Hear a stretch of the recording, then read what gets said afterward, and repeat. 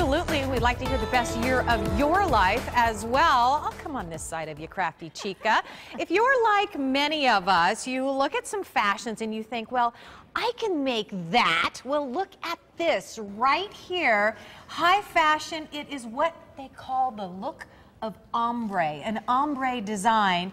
And if you know and love the crafty chica like we all do, crafty chica's gonna go, no, you can make that. You can do it yourself. Hi, Chica. Yes, hello, thanks for having me. No, it's our pleasure. And here's what I love. Let's take a look at Maya in her purple top again. And tell me, this is a top that she had. Yes, it was a white blouse. It had that really pretty kind of embroidery in the front.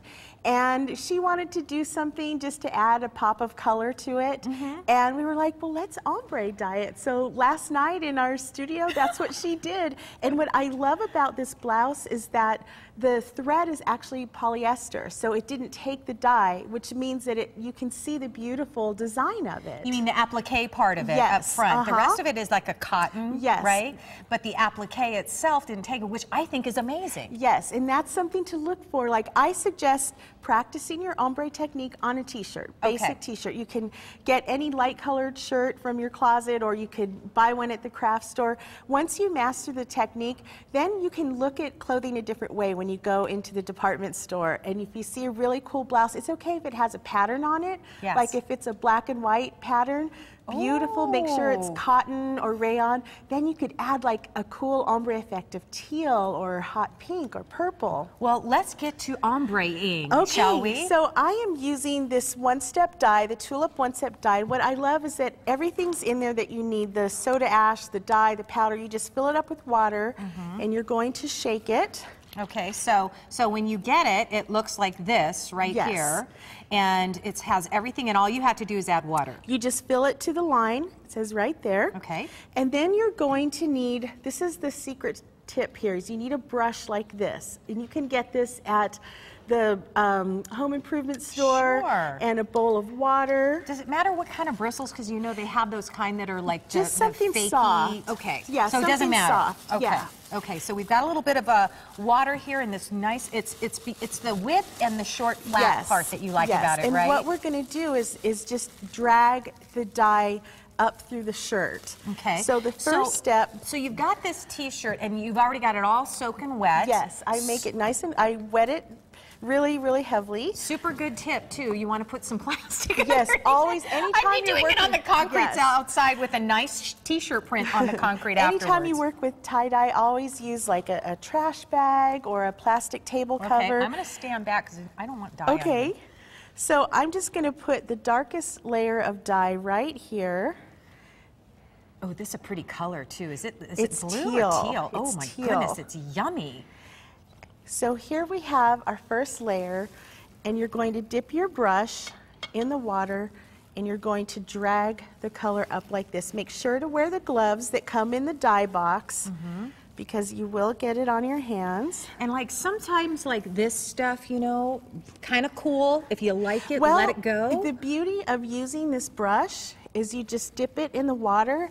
And the idea is that the more you brush it, the more it blends together, and you won't see any lines at all. Oh, and well, it's all eventually going to soak in anyway because it's wet. I get it now. Okay. So we're just going to keep pulling this up like this all the way up to the top, and eventually it just gets lighter. Now, this particular product that you're using, now once you do this is a permanent dye, right? Yes. This isn't going to come out in the wash. Right. Do you have to pre-wash it first with... Well, it helps. For a brand new blouse, I would pre-wash it to take out any sizing. Okay. And then from there, you can use a spray bottle to dampen it, or you could wash it under the sink and wring it, you know, just so it's nice and damp and it will take the dye well. Okay.